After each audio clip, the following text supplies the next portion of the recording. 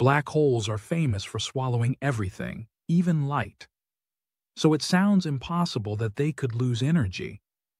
But according to physics, even these cosmic monsters eventually fade away. It all starts with quantum mechanics, the strange rules that govern the smallest particles. Space isn't truly empty. Tiny pairs of particles constantly flicker into existence and vanish again. Near a black hole's edge called the event horizon, something extraordinary happens. If one particle falls in while the other escapes, energy must balance out.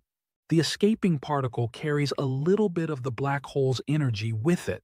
Over billions of years, these tiny leaks add up.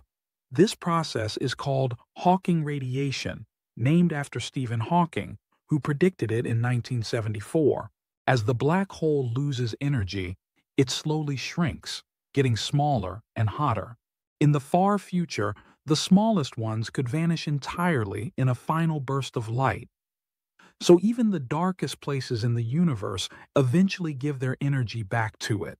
Like and subscribe for more curious science shorts every day.